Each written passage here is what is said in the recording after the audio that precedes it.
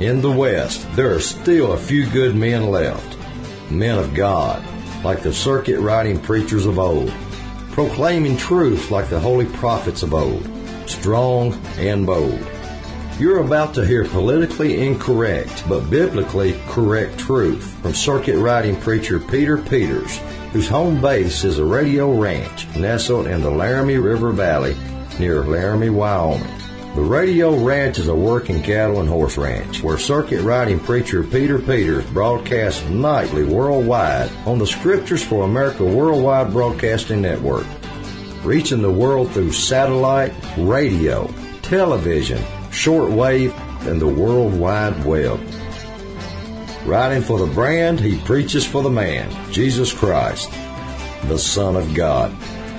His circuit not only includes a radio ranch outreach in Wyoming, but also the LaPorte Church of Christ, located at the base of the colorful Colorado Rocky Mountains in LaPorte, Colorado, where he has preached for over 30 years. The message is preached there by Dr. Peters on Sunday morning or streamed live on the internet and are archived at the ministry website, scripturesforamerica.org. Dr. Peters' politically incorrect but biblically correct sermons are available on CD and DVD. Many in America, Canada, and all over the world are on the free CD and DVD ministry. Our address will be given at the end of this broadcast. And now, here is Dr. and Pastor Peter John Peters with the Word of God. The message titled Judeo-Christian Ethic. In that message, I showed the history of the Christian church from the time of the apostles and the early church fathers up until today. And I believe that in that series, I gave it one afternoon at Greeley, Colorado, some 10 years ago. And I believe in that afternoon I proved that there has been an ongoing battle between the Christian movement and the Antichrist, or those who oppose all that Christ taught. Christ said that if you're not with me, you're against me. And if you don't teach what he taught us, then you're against him. And if that be the case, as far as I'm concerned, that makes you an Antichrist. Down through the years, the opponents of the Christian way have caused many changes that have been made in the gospel that Christ taught. There have been many, many changes. Those changes have been so extensive and so profound that today there's a name for that modified Christianity. We do have a name for it. It is called Judeo-Christianity. Simply, that means an amalgamation or a combining of Judaism and Christianity. The name itself tells us what it is. We in the identity movement are the only known Christians that I at least know of who openly, there are many who may teach it privately, but who openly and publicly teach the evils of that combining and why we as Christians should not accept the mongrelization of the Christian faith. And that is exactly what it is. It is a mongrelization of Christianity. There is no such thing as Judeo-Christianity. None whatsoever. Because of all of the knowledge that has been gained since I gave that discussion, that presentation 10 years ago, there is a need to once again tell the history of the modern Judeo-Christian church and how it came about. I have titled this message, Ancient Pharisaism Unchecked, and it will be in 3 parts. History is overflowing with specific incidents that make up the slow but steady changing of Christian doctrine to that we now call Judeo-Christian thought. Of necessity, I will only be able to pick up on the more important high spots, but if we had the time, one could speak for hours on end for weeks at a time to bring forth all of the little incidents. There are books abounding with the information that I'm going to present to you in a very brief form. But I will only be able to speak on the highlights. As we step back and take an overall look at the history of the Christian faith, or the Christian church, we can readily see that the combining or the mongrelization of Christianity with Judaism, that combining amalgamation of Christianity with Judaism, has been a one-way affair. It hasn't been a two-way street.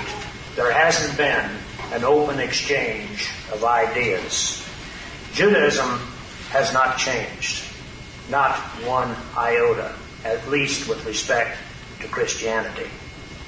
Only Christianity has changed to bring it more into the teachings of Judaism. We must understand that.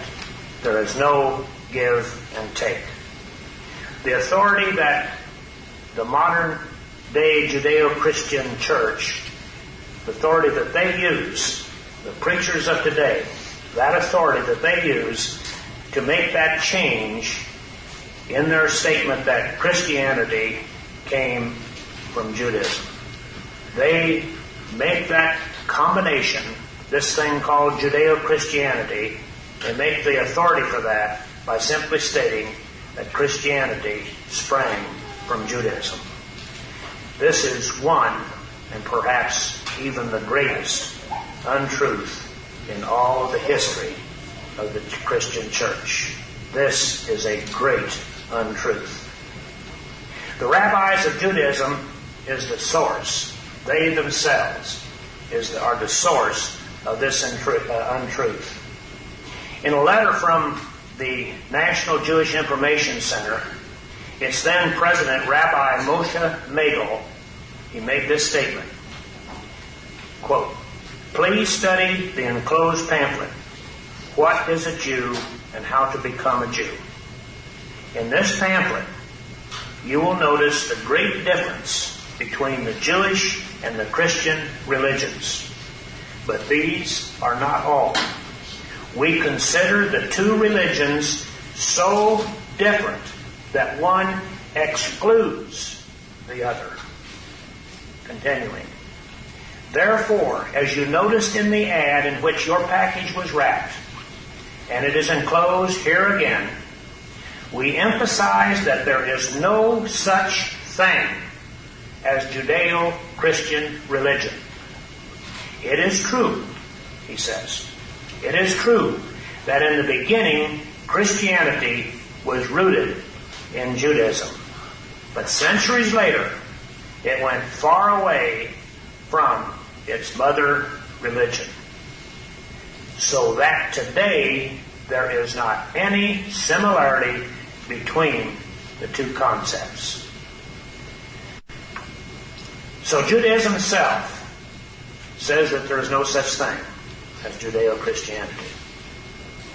And yet they, the rabbis, say that Christianity sprang from Judaism. Now think about it. This statement is incongruent. It is incongruent. You can't get away from it. There is a dichotomy here.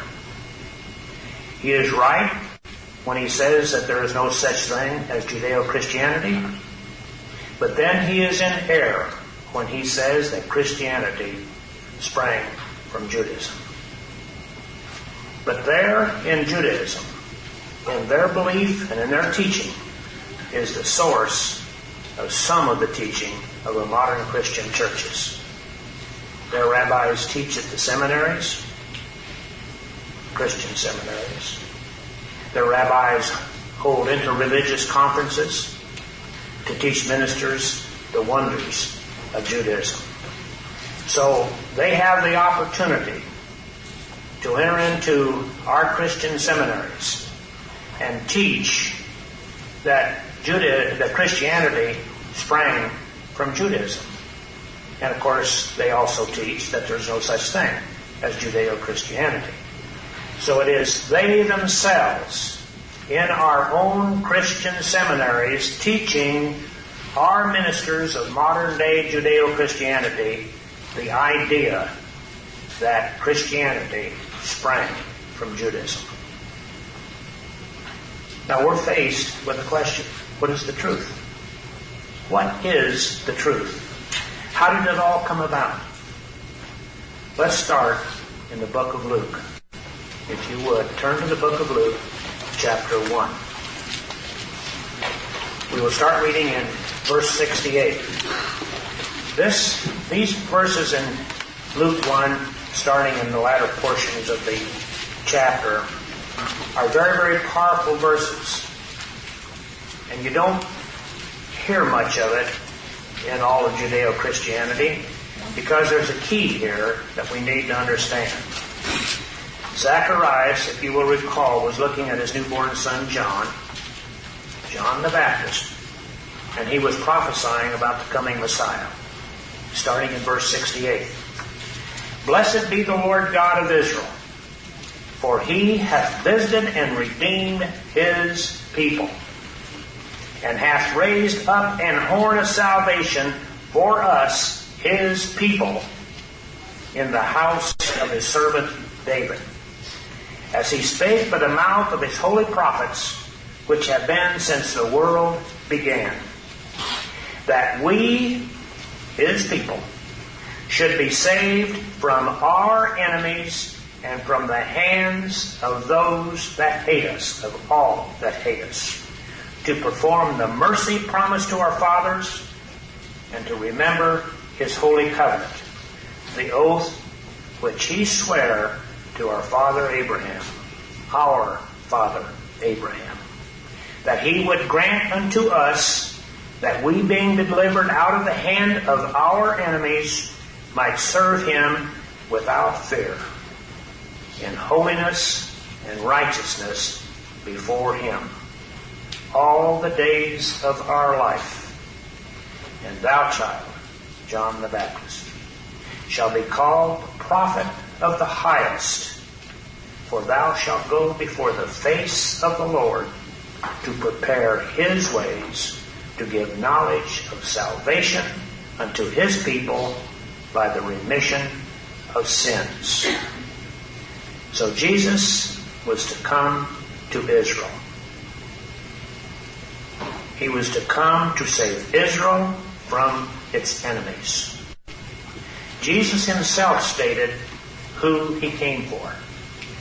In Matthew 15 and in verse 24, he said this, I am not sent but unto the lost sheep of the house of Israel, just as Zacharias prophesied. He gave the same instructions to the disciples in Matthew 10 in verse 5 and 6. He said this, These 12 Jesus sent forth and commanded them, saying, Go not into the way of the Gentiles, and into any city of the Samaritans enter ye not, but go rather to the lost sheep of the house of Israel. He gave 2 witnesses to that request, to those instructions.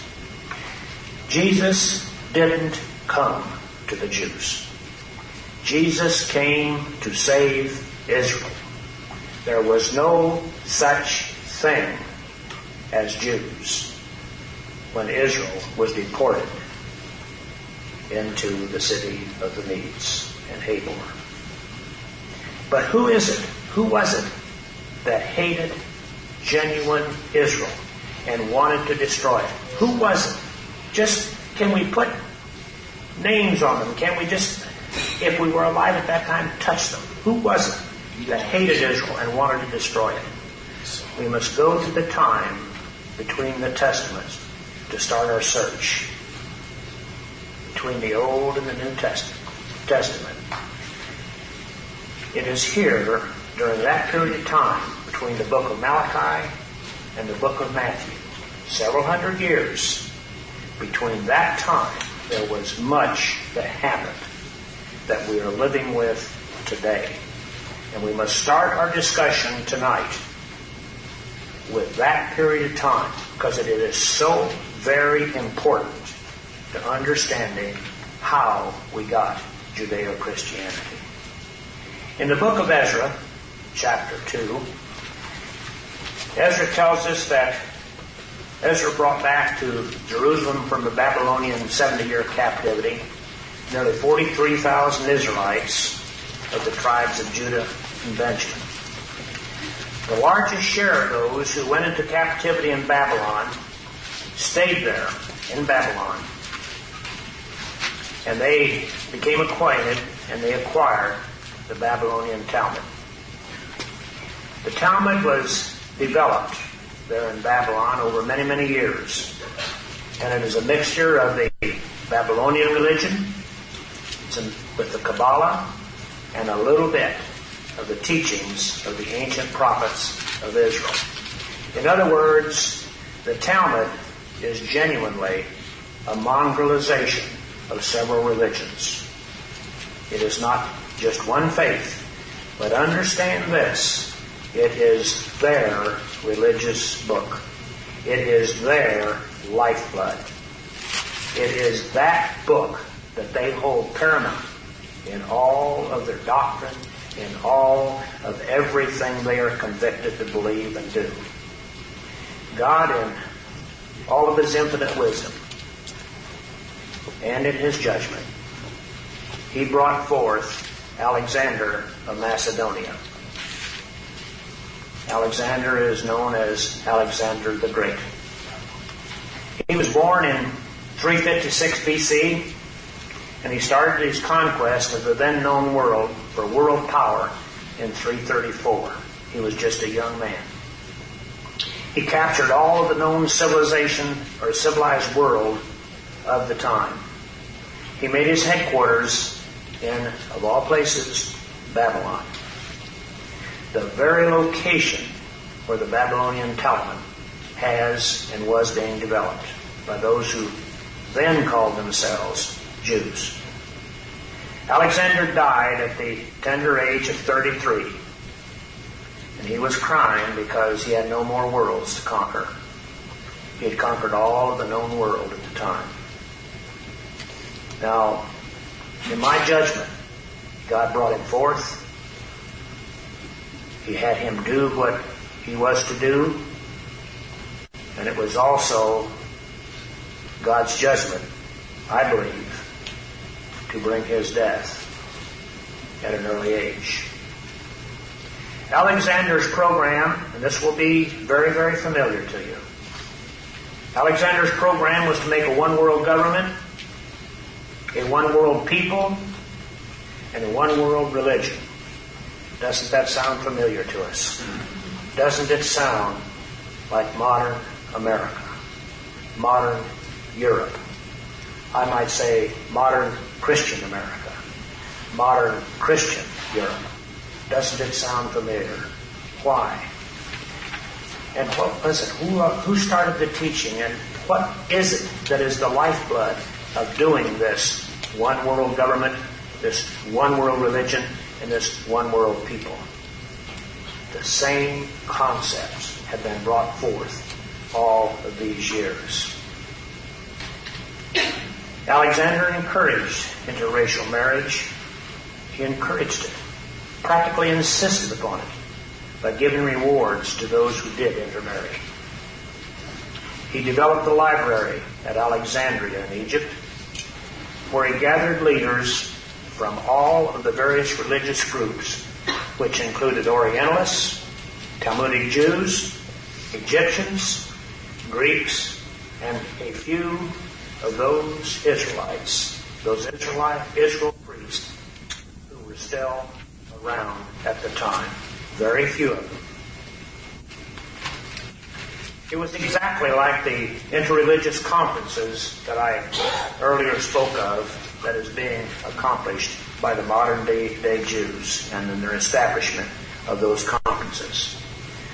A commingling of Gnosticism, the occult, the Kabbalah, and the system of symbolism and allegory was developed there in Alexandria at that time. And it was all under the direction, the command of Alexander of Macedonia. The people of the region were required to learn Greek in order to survive. The second language was the Aramaic. The ancient Hebrew, spoken of by only a minority of true Israelites, began to be lost. Even the few Israelites in the area lost their native tongue. Modern Hebrew, those block letters that you see in modern Hebrew text, is Yiddish. It is not Hebrew. It is not the ancient Hebrew of Israel. It hadn't even been developed yet. There is a vast difference in the style of writing of ancient Hebrew versus the modern Yiddish Hebrew. Tremendous difference in the manner it was put down and what was being said. So, with this knowledge, during the Hebrew religious service, by those few Hebrew priests that were there, the congregation couldn't understand these priests as they conducted the services. It was just totally not understandable by them. It was here that this word scribes, it was here that the scribes were developed. They came into being for the purpose of translating the Hebrew rituals into Greek and Aramaic. Pretty soon the scribes realized that they could do the job without the priests. And all they would need to do is simply state in Greek and Aramaic what the Hebrew priests would have said had they been there talking in Hebrew and then being translated. Now you can readily see what is about to happen. That was bad enough. The scribes replaced the priests in their priestly duties because the people couldn't understand the Hebrew language. That was bad enough. So these scribes soon learned that all they needed to do was to start teaching some of those doctrines, some of those dogmas, some of that new learning that was being taught at the library there in Alexandria by that interreligious task force that Alexander the Great forced upon the people in order to amalgamate the religions. So allegories, symbolism were added with the Kabbalistic teaching. The name that has been given in history to this concept of the scribes putting together and adding to what the ancient Hebrew priests would have said are called targums. That is the name that was given to what was being done by these scribes.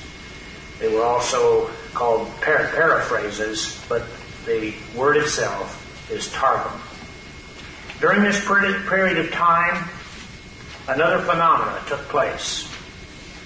A highly secret society known as the Pharisees grew into tremendous power.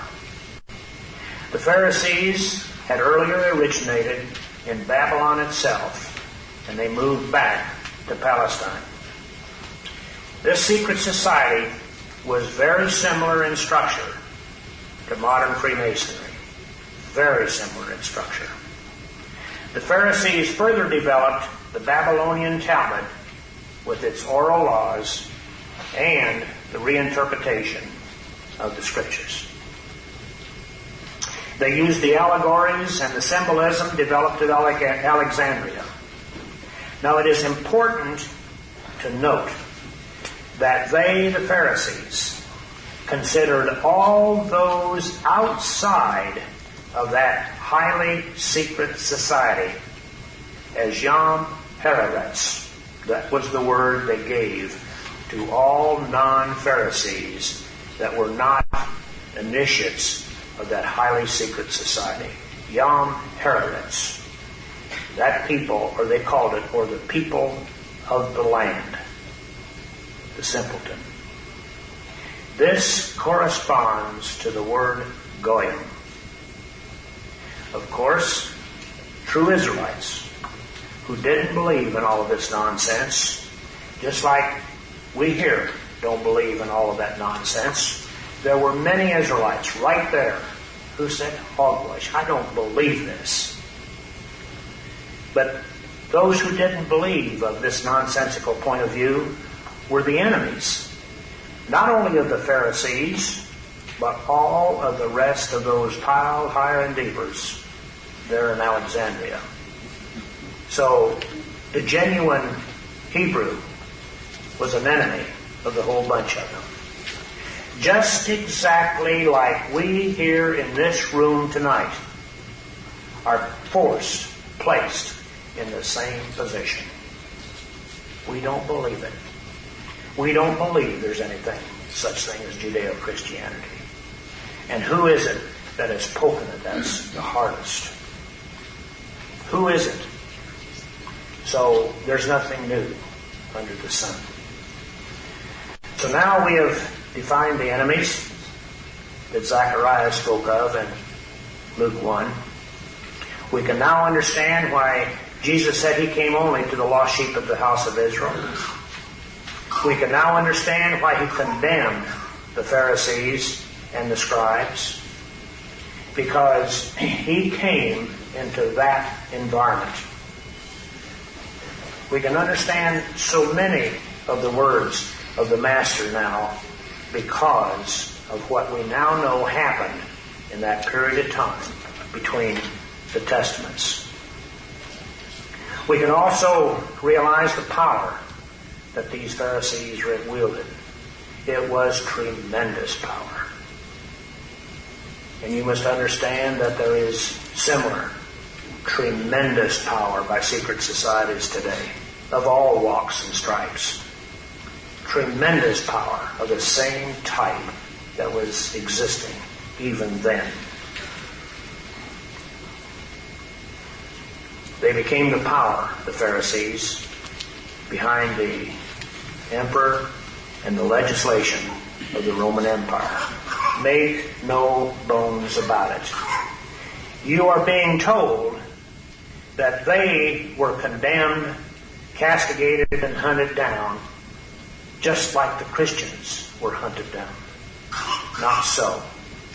They were a power behind the throne of the Roman Empire. There are many books written today by they themselves, by modern-day Talmudic Jews, who write of the influence they exercised in the Roman legislation.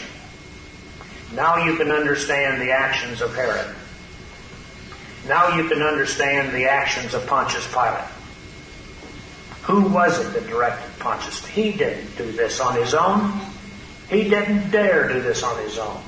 Someone pulled his string. We are now discussing who pulled his string.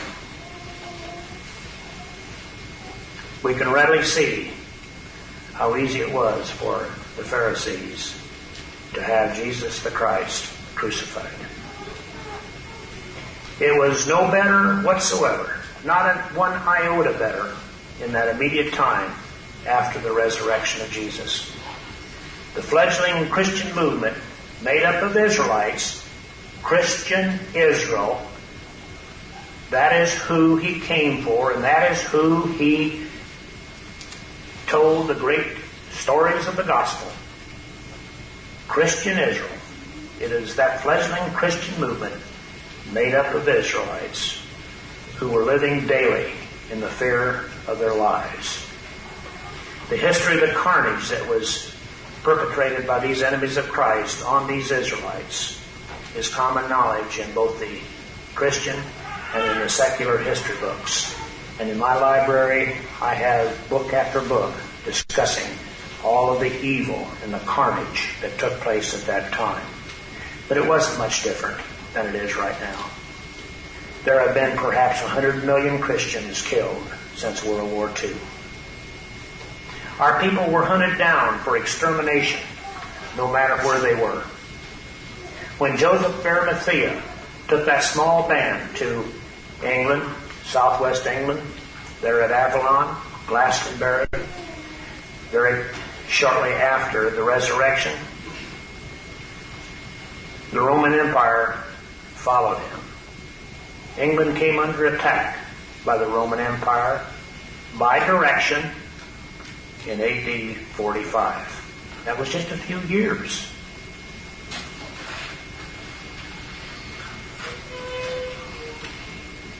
That was just a few years following the resurrection. But the Romans never could destroy the fledgling Christian movement there at Avalon. It showed the power that God had given us if we would just understand it. They never could turn that little Christian band into submission. Why? Because they knew they were being resurrected. And they fought with such ferocity, with such furor, that the Roman legions couldn't overcome them. They got up so far, but no farther. There are many books written on this subject. Wonderful books that warm the heart. Paul understood the conflict between the Pharisees and the Christian movement. In his letter to the church at Corinth and the epistles to Timothy and Titus, he discusses the conflict that had already started to modify Christ's teachings. Now, if you would, turn with me to the book of Titus, chapter 1.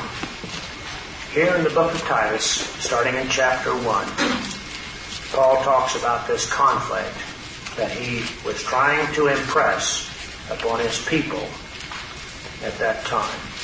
He stated this: "For there are many unruly and vain talkers and deceivers, especially they of the circumcision,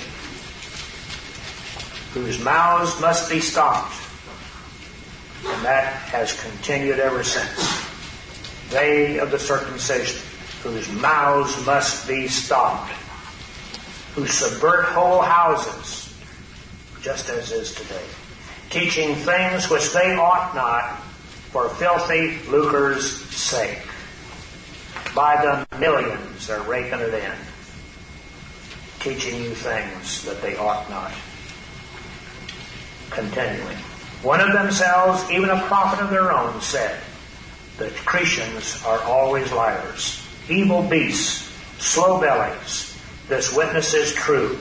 Wherefore rebuke them sharply, that they may be sound in the faith, not giving heed to Jewish fables and commandments of men," Phariseeism, Talmudic Phariseeism, "that turn from the truth."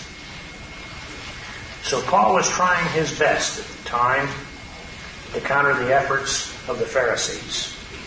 And he should know exactly what Phariseeism was all about. He was one.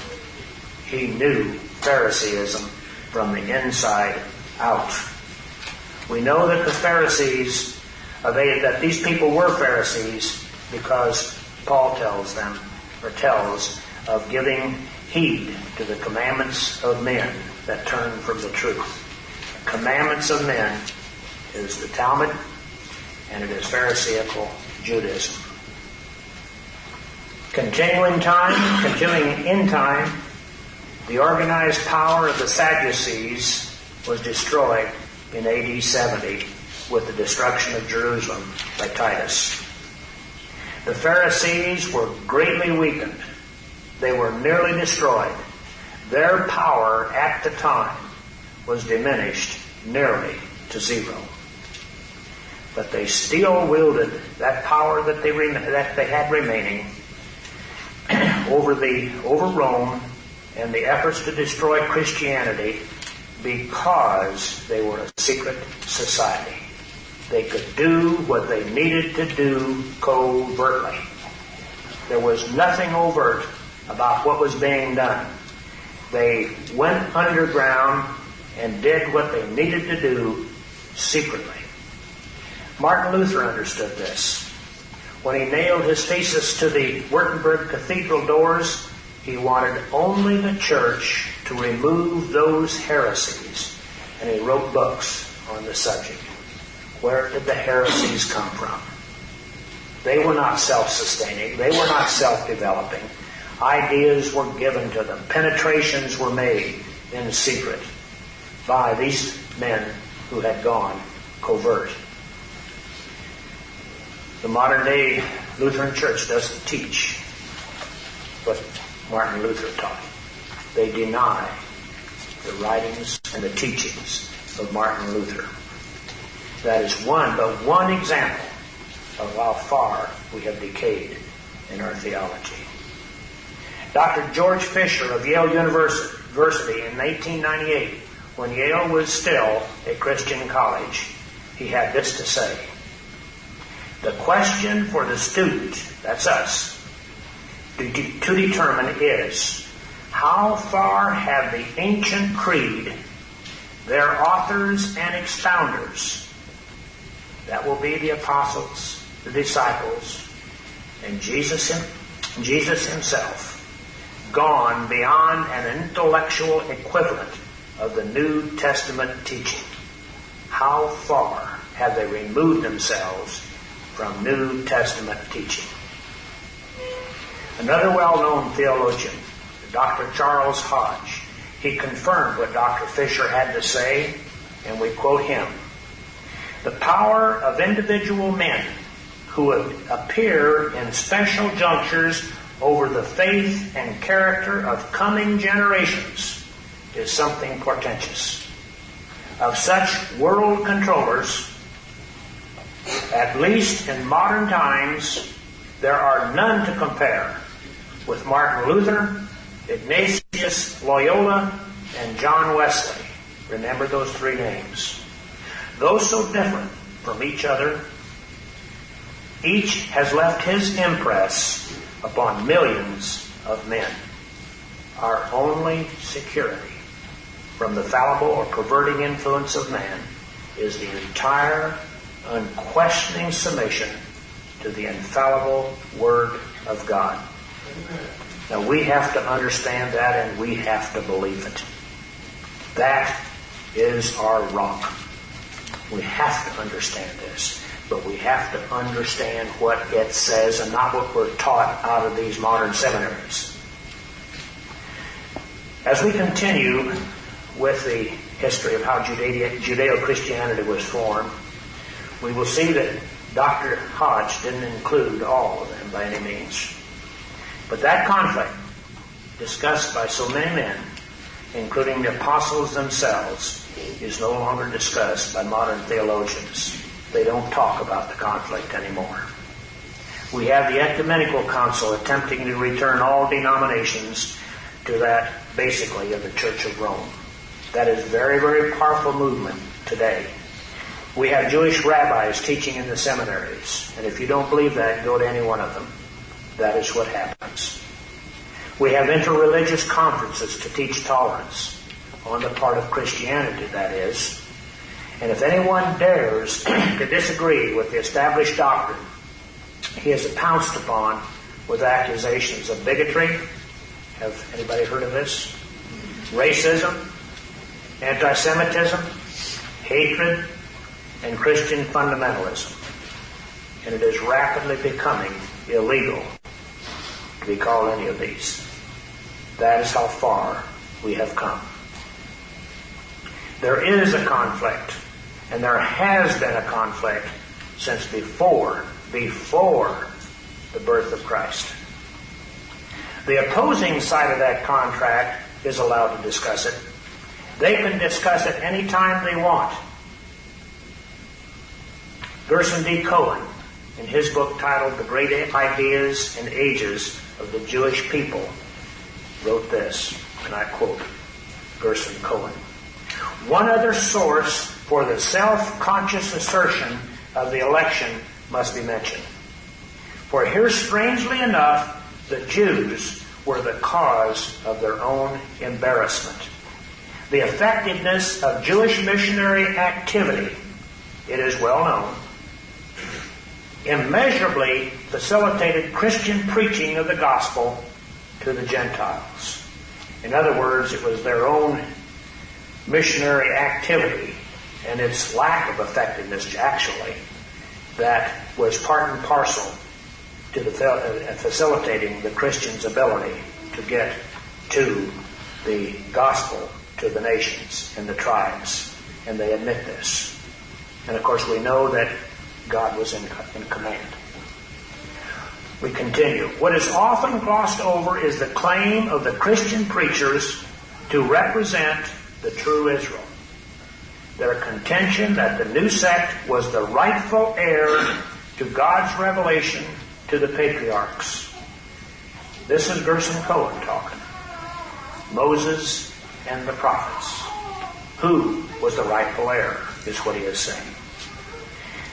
To the Talmudic community, he says, beginning with the 2nd century, often found itself forced to defend its claim to the title of Israel. One of the deep sources of tension between Judaism and Christianity. Who was Israel? Christianity said, we are Israel, and they were right. Judaism said, we're going to take it, and they were wrong.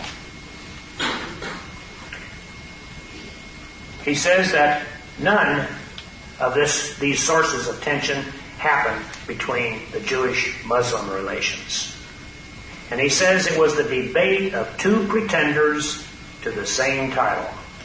For reasons of prudence, and think about what he is now saying, prudence.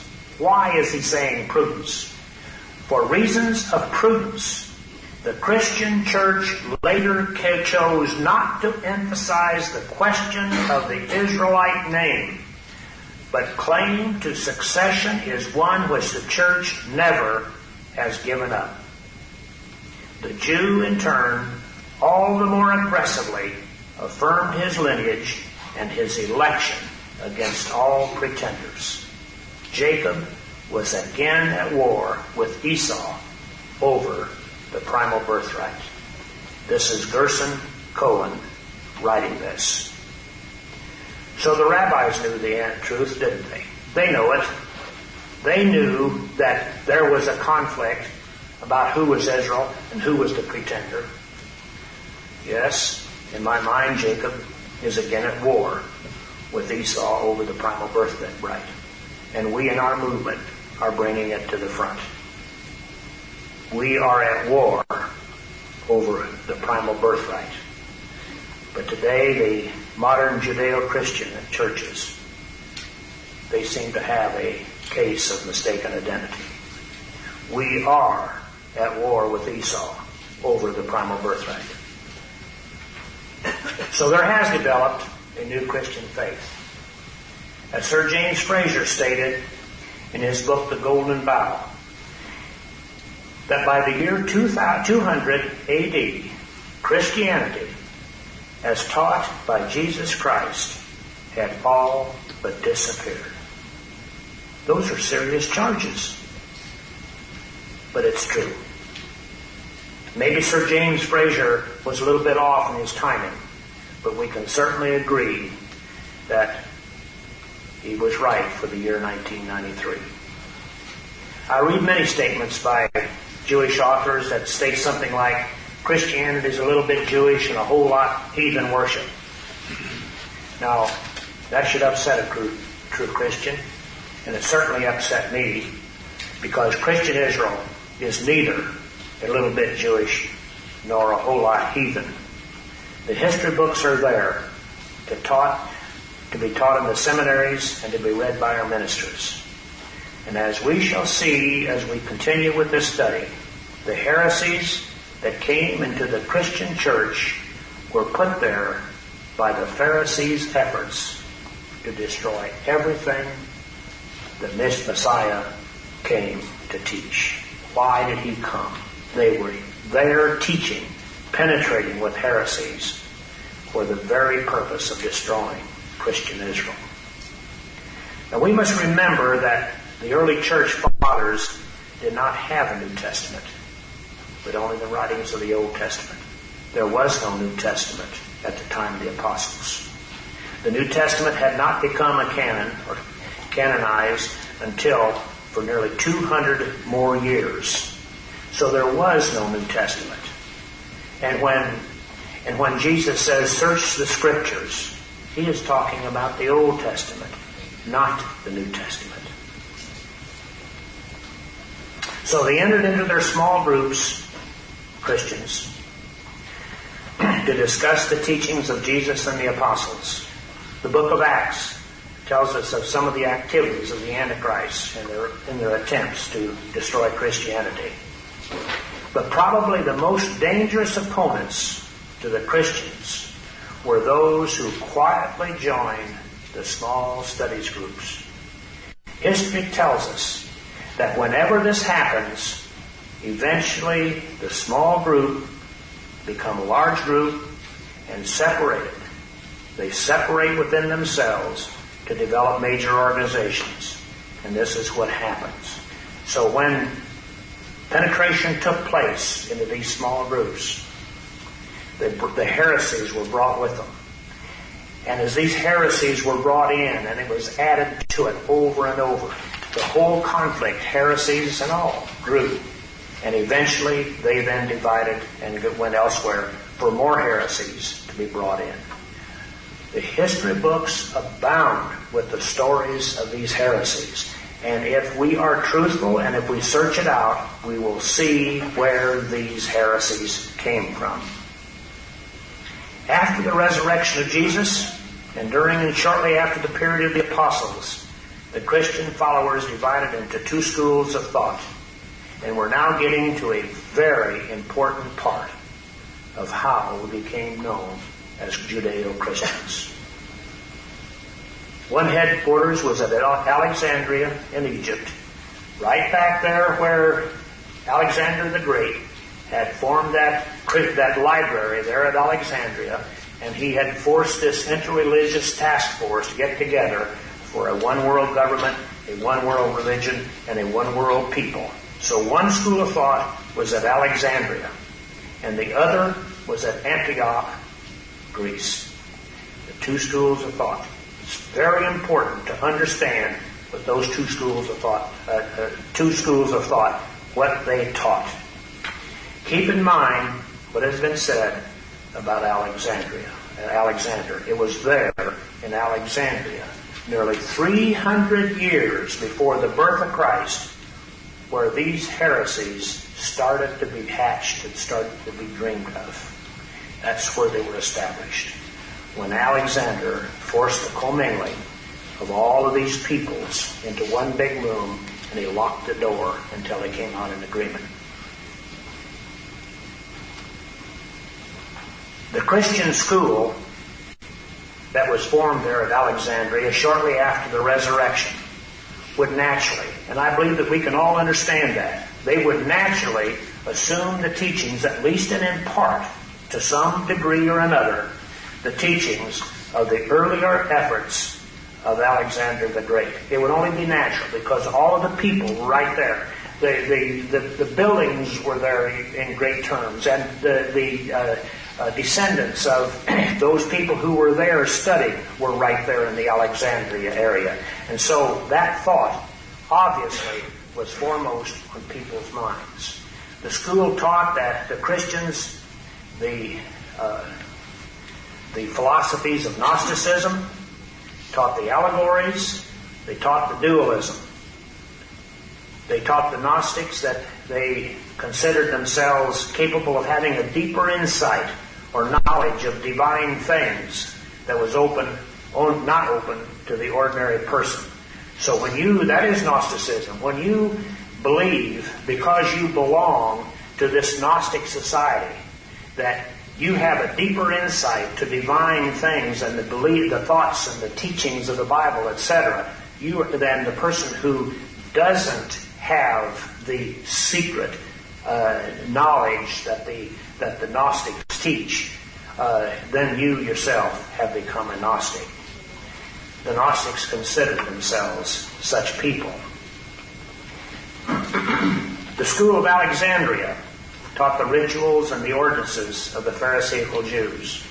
They taught extensively in the supernatural, angelology, and demonology. And this you must bring forth in some of your thinking now as to how Judeo-Christianity, how it became what it is today. All of these concepts came from the commingling of religions that Alexander the Great forced upon the people there at Alexandria.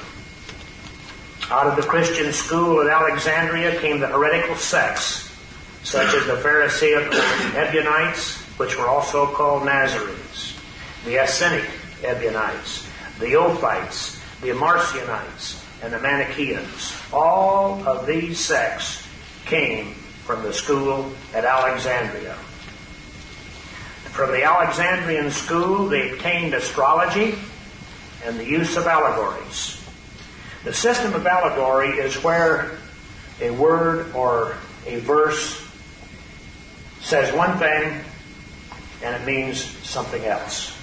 It is a system of an exchange of thought, saying one thing, meaning something else. Mysticism was prevalent in the Alexandrian school. Dr. Fisher, again, of Yale University, he discussed the idea of mysticism, and he said that it is the synonym the synonym of ecstasy.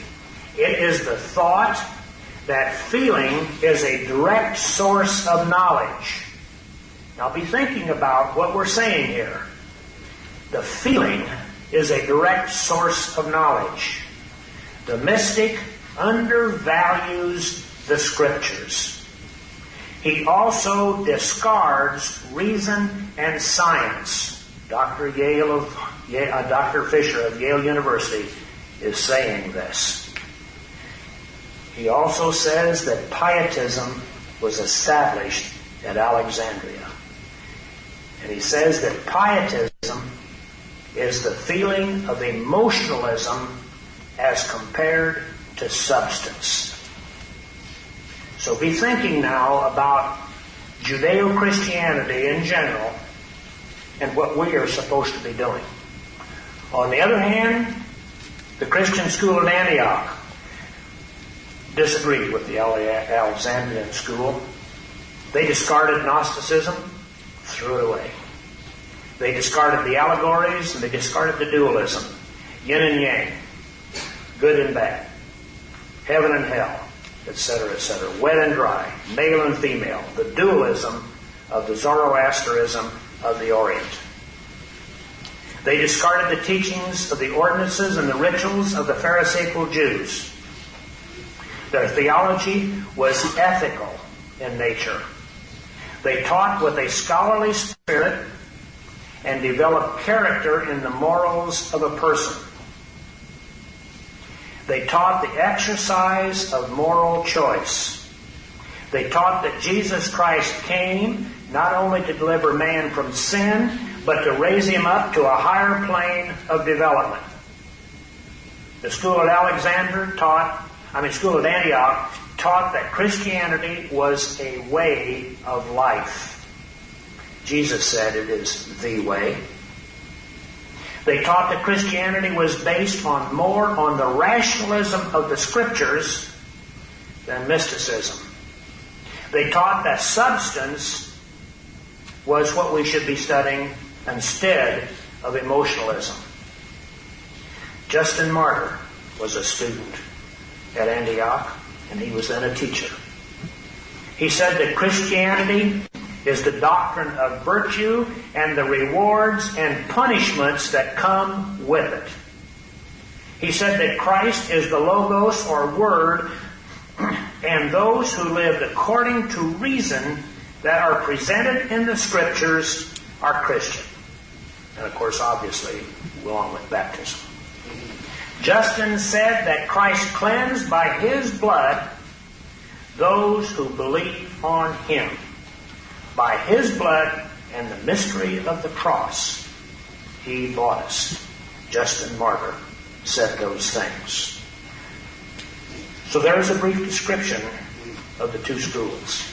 It shouldn't be hard for us to discern which one comes closer to the truth. But I want to point out that it is the Alexandrian school that modern theologians consider the more scholarly. Isn't this strange? They say it is more philosophical and more scientific. It is impossible for me, just little old me, to understand where the studies of allegories, where the studies of Gnosticism, mysticism, the Kabbalah, and all of the rest of this is more studious. How can you say that is more studious than using reason and the Scriptures?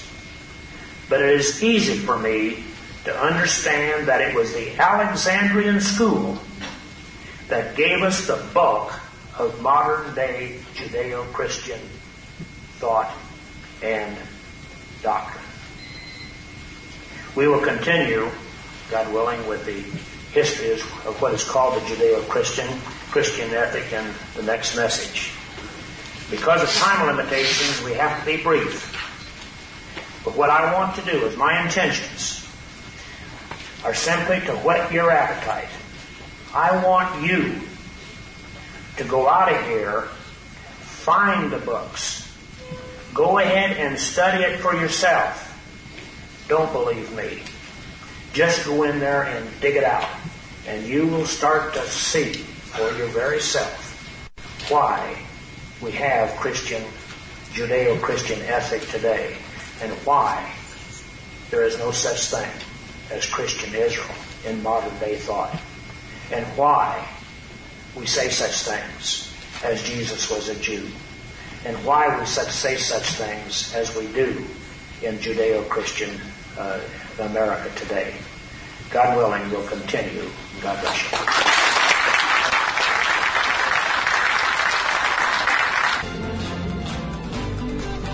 The preceding message by circuit riding preacher Peter Peters from the LaPorte Church of Christ, located at the base of the beautiful Colorado Rocky Mountains in LaPorte, Colorado, has been aired on the Scripture for America Worldwide Broadcasting Network and is available on CD or DVD and is archived at the website scripturesforamerica.org.